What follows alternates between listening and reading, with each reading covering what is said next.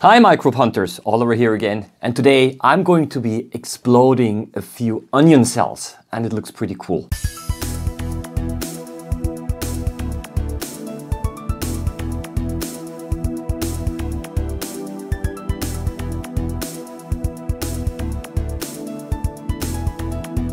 This is our subject, okay, so I'll be putting this under the microscope, and what I'm going to be doing is I'm going to be adding a lot of salt water to the cells, and the salt water does the following. It does osmosis. It pulls out the sap of the cell, okay, and then you can see the center of the cell shrinking together.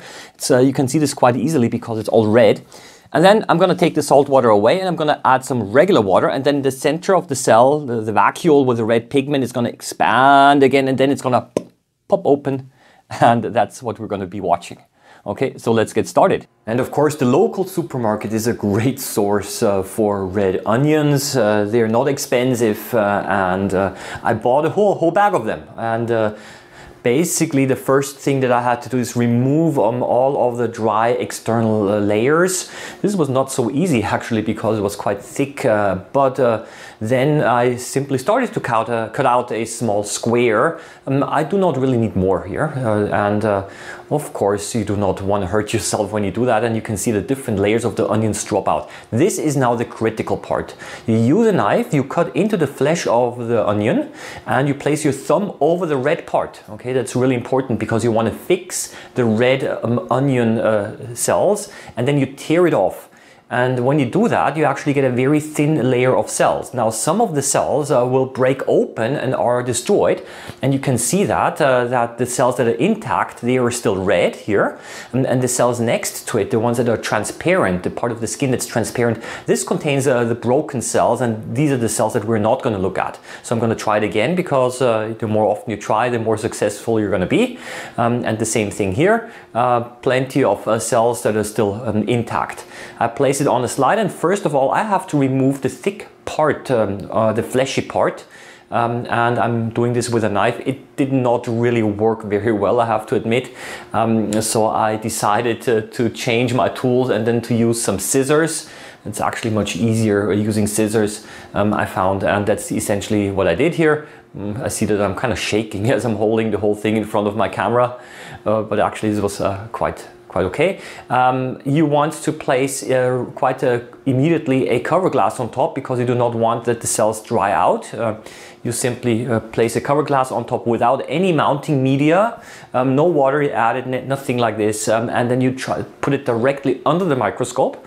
And you try to find the part under the microscope where you can actually see the red cells. These are the white ones, the ones that are broken open, and these cells are now still intact. So I'll be looking at those, and I'm adding a drop of saturated salt solution. You simply mix some salt with some tap water, and it's concentrated, okay? And you can see that it's pulled in beneath the cover glass.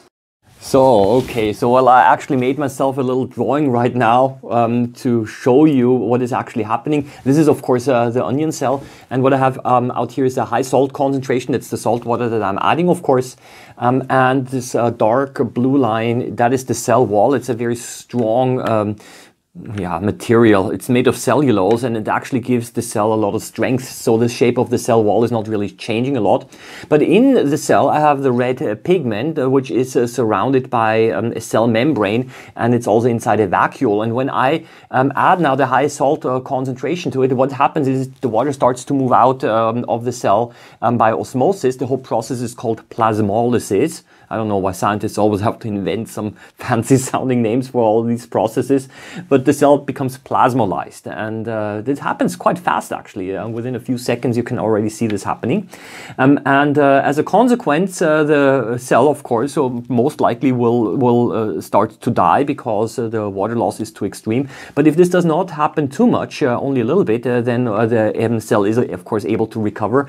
But this is basically what happens when plants start to wilt. They start to lower their leaves and everything, okay, because there's simply not enough pressure inside the cell to actually maintain the plant growing upwards, okay. So that is basically the first step that we're going to be doing. We're going to plasmolyze the cells. So you'll see the salt water pulling in from the right, and as it passes the cells, you can see that the cells immediately start to plasmolyze. So you can see the central part shrink together. Here a little bit bigger, you can see the central cell, actually the central part shrinking together. That is actually a sign that it loses a lot of water. And this is now the final state, and there is no more change happening, so I decided to have a closer look, specifically at those places where the cell membrane still touches the cell wall. So they are still connected there, it's quite well visible here as well. Okay, so this is basically, these are the places where adjacent cells communicate with each other, called plasmodesmata. And of course you can also reverse the process now.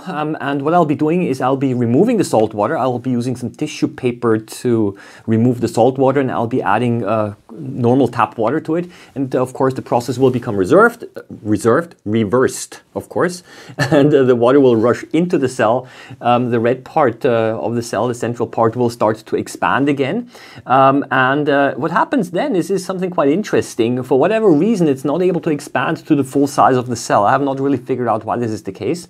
And in any case, the membrane and or the vacuole are actually going to pop. I think it's actually the vacuole that pops, because I have seen it happening in one cell in several places. This could be an indication that there are actually several smaller vacuoles inside one cell. And then the red contents, the pigment is spilled into the cell wall, and you can actually see it diffuse and distribute inside the cell. It almost looks like the cell is internally bleeding to death. Oh, I know, not a nice thought, but it still looks kind of cool. On the left side, with some tissue paper, I'm removing the salt water, and on the right side I'm adding some tap water. So I'm going to fill up the cells again with water. And here we go again, water passing over the cells, and you can immediately see that they become rounder and that they start to swell. And now this is where the fun starts. And in order to increase the dramatic effect, I'm gonna make a little plop every time when a cell explodes, just for the fun of it.